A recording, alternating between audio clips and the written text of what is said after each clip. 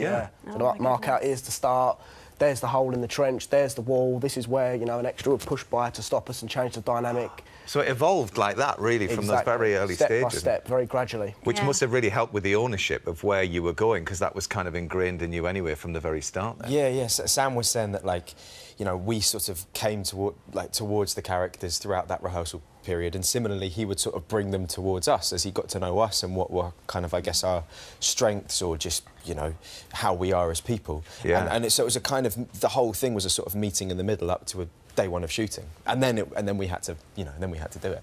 Yeah. And people will be desperate to see the film, and some people might not know really what the story is. So just kind of tell us, you know, what the mission is then that your characters are set on at the beginning. Set the scene for us a bit.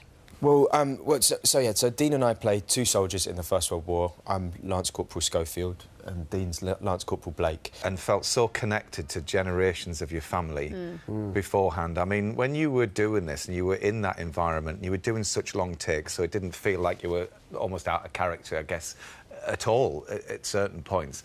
How real and how connected did you feel to those members of your family that fought in situations like that? Very connected, and you've just hit it straight on the head. This, being a part of this, was so immersive. The longest scene we did was nearly 9 minutes long, and as an actor you just get completely lost in what you're doing, and you believe every minute of it. It's not pretend, you're not acting, you're just being and living. But in the research period, I found out that I had a great-great-grandfather who fought in the war. And I found it out by reading a book called The Western Front Diaries, which is snippets of diary entries. And he had a diary entry in that book. And he talks about how he fought in the cavalry and how he was shot and paralysed while he was out in no man's land. And he was basically bleeding out for 4 days trying to survive. And he ended up surviving the war, and he worked in the first poppy factory that opened in Richmond. Really? Yeah. So it was amazing to find out. What did you feel like when you saw it all together? Because obviously you'd done these mammoth sequences, and then to actually see it as one long journey, what was it like? It was really emotional, actually. Was it? It was really emotional, because often, you know, you do a job and so you're kind of like, you're a little bit outside of it, because the film is also like a kind of a photo album of, like, I remember what that happened that day, and, you know, that's when you know, this happened, you know, behind the camera that day.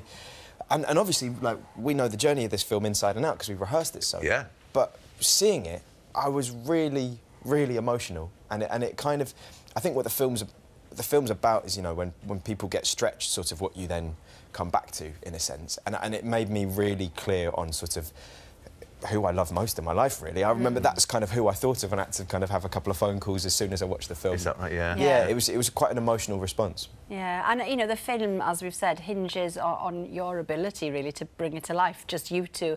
And, you know, it's quite annoying because people think these two unknown actors, but you've been in lots of stuff. Dean, you in Game of Thrones, and we enjoyed you in Sunshine on Leith.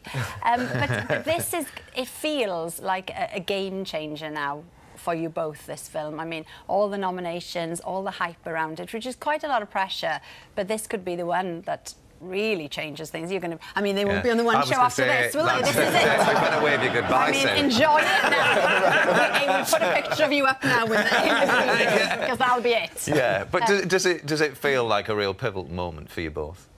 I don't know. It's kind of not for us to say. I don't think, like, you know, we were lucky enough to do this job without this sort of kind of moment. So you just sort of... And so all that... For us, it just comes in the doing of it. And it's really special that, you know, more...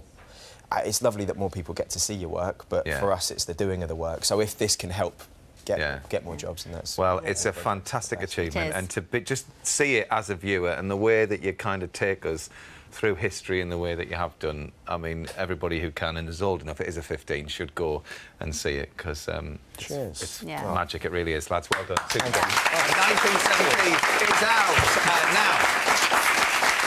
Now then, very short.